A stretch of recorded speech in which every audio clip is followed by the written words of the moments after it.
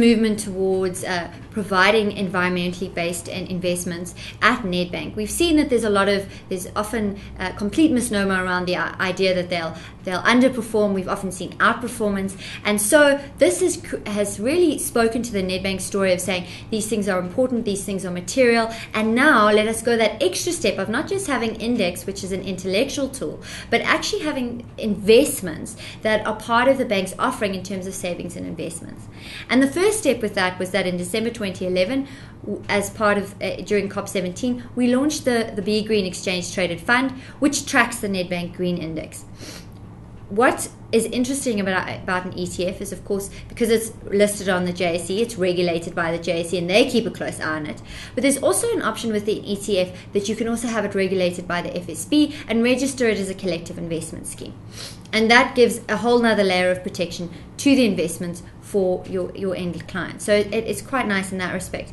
What's also interesting about an ETF is you can use it in quite a lot of ways. So one of the ways you could use it is you can use it as a long-term holding and say climate change, long-term issue, and build it into a portfolio as part of a sort of a 10-year, 5-year holding, which is really looking to get the most out of the methodology. What we've also seen some people talking about is, because we've seen this outperformance, is what can they do with that? So some people are saying, well, is there an opportunity for more speculative short-term trading? Now, obviously, this is entirely up to them, but the use that they could use is some people look at, well, what happens if they go short one and long the other? Can they elicit some of the outperformance? So there's a number of ways you can use the ETF. It can be used for short-term purposes. It can be used for long-term purposes. You can park your money in that if you want to still be getting an equity return, but you're actually looking for to make, say, stock picking selections of your own, where you only invest in 5 companies, but you want equity performance in the short term. So there's lots of different ways that an ETF can be used because of the fact that it's listed like a share, and so it has the attributes of a share, but it's also a collective investment scheme, and so it has the attributes of a unit trust, which gives it quite a nice dualism.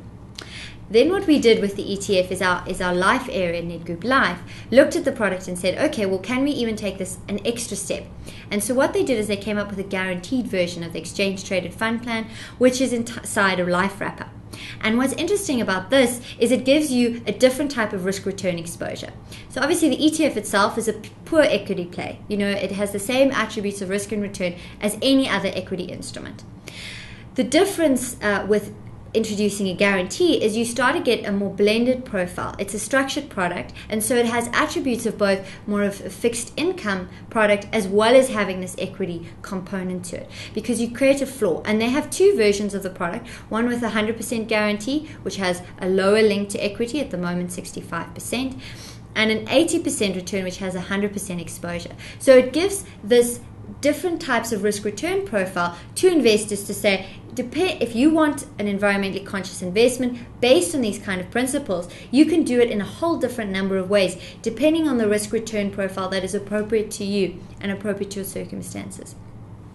Then we've even gone a step further and done another green product, which has different profile, and that is the green bonds, the green savings bonds offered by Nedbank Retail. And this is really in the space, the emerging space around the world, around saying, how are we going to fund everything that the world needs to do in terms of climate change? How are we going to leverage up renewable energy at the pace which is needed?